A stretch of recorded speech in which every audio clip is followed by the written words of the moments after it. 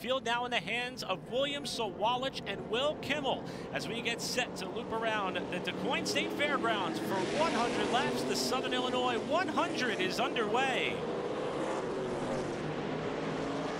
You can see cars struggling for grip already. Look at Jesse Love trying to make a move to the outside of Will Kimmel. Love trying to work that high side there to move up from that fourth starting position. He got up where we didn't see all that slicked off blue groove, if you will, from qualifying. He's up to third. Now looking outside of his teammate Brent Cruz, Sawalich opens up about a 3-car length lead to 3. See that red car of Will Kimmel falls back to the 4th spot. Andres Perez, who had his best career finish here at Springfield in the ARCA Menards Series, right now running 5th. We're going to the commercial break. We saw Jesse Love pull to the inside of Will Kimmel. That was to take over the 3rd position, and then he made quick work of catching up to Brent Cruz, and you see him getting by that Yahoo Toyota number 25 to move him into the 2nd spot. Now he's got a big drive off 4 and looks low for the top spot in turn 1 does Love. He's going to put Sawalich to the outside. Not as much grip on the outside right now. Jesse Love's going to easily take that lead. Sorry, Phil. Sean Corr spins right in front of the front runners. What a great job Sean did. Did a 360, got out of the leader's way. See Miller Welding on board that 8 car. Such a good run going at Springfield a couple of races ago. Started from the front row. Unfortunately had a mechanical issue, only ran about 30 laps, but nice save there by Sean in that 360.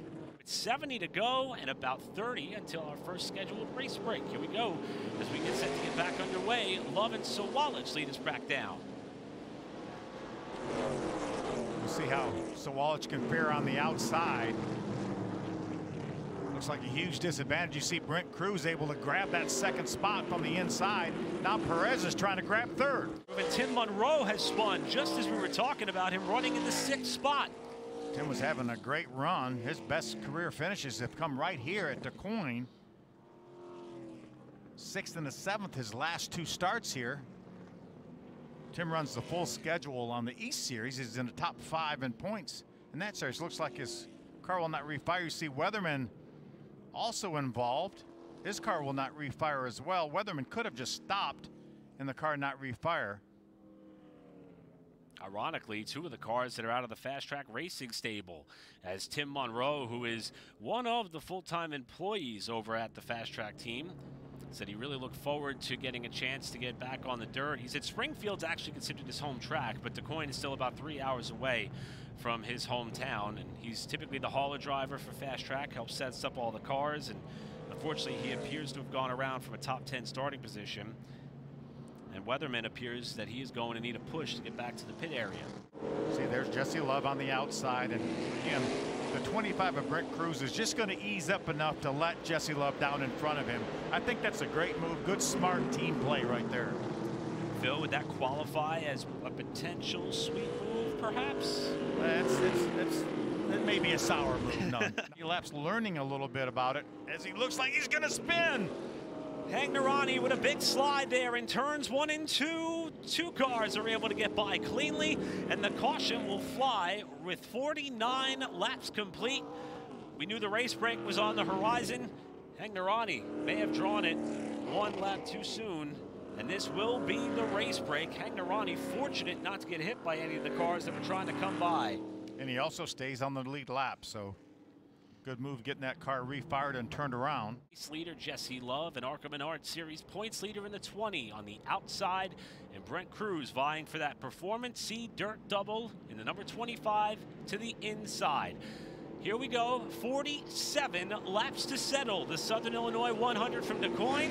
Jesse Love brings them down for the restart. We're back underway. Watch him drive down in front of Brent Cruz. Nice choreographed move there. You see good battles back side by side for 4th right now. Sawalich gets hung on the outside. He may lose a spot to Will Kimmel. Ooh, spin. Sean Corr. Oh, and Frankie Muniz and Sean Hagnerani pound the wall. 4th caution of the night. And this is the first with significant contact. And just as we were singing the praises of Frankie Muniz, who was running in the top 10, He, Hank Narani, and Sean Corr get wadded up in turn 3. Yeah, all three of these cars were battling right inside the top 10, if not top 10, top 11 on the lead lap. You see Hank Narani able to drive away. See Frankie get his car refired. He's going to be able to drive away as well. As we see the lights are out atop the pace car, we're going to get set to come back to the restart. Last couple of times we've seen the leader in Jesse Love in a 20 and Brent Cruz in a 25 restart like this. There's been a collaboration amongst the two to get single file to turn 1. 40 laps to go from DuQuoin. And we're going to see it again, Brent. We're going to see it each time. I just think it's really smart racing. Will Kimmel trying to get to the inside of Andres Perez to make that bottom lane work for third. Caution. Just as we saw Sawalich kind of hop his way through one of the bumps, Tim Monroe has his second problem of the night. He was running up in the 8th spot. Tim was able to get the car refired, but he was certainly in a precarious position. ARCA officials had to throw the caution flag.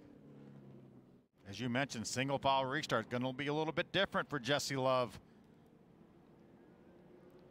5 laps left to decide the Southern Illinois 100 from DuQuoin. Jesse Love and Brent Cruz locked together as they hit the restart zone.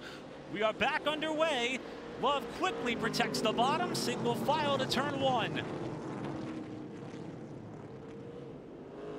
Nice restart by Jesse Love, but he cannot shake Brent Cruz. Will Kimmel right there as well. Cruz got a good drive off turn 2, not enough to draw even with Love for the top spot at the moment. Remember, these two battled for the lead late in the going at Springfield. Cruz got the edge that day. What's going to happen tonight? And another caution flag. 6th time tonight we have seen the yellow flag, and unfortunately half of them have involved the 12 car of Tim Monroe. The 12 of Tim Monroe and the 32 of Christian Rose were battling for the 7th position. Not sure if there was any contact or not. The time is now. Jesse Love looking for win number 9. Brent Cruz looking for win number 2. And the Performance C Dirt Double Bonus. Will Kimmel looking for his first win ever. Here we go to settle the Southern Illinois 100 from DuQuoin. Green and white are out. Good restart by Jesse Love. Just don't overdrive this corner. Look at Perez trying to move to the inside of Sawalich. Perez underneath the pole sitter Sawalich, who's sideways off the corner. Jesse Love a half a lap away from victory. Through the bump in turn 3 for the final time. Brent Cruz is going to come up 1 spot shy of that Performance C Dirt Double. He gave it all he had in the final corner, but Jesse Love wins his 9th race of 2023, and he does so on the dirt at DuQuoin. How about crew chief Shannon Rush? 9th win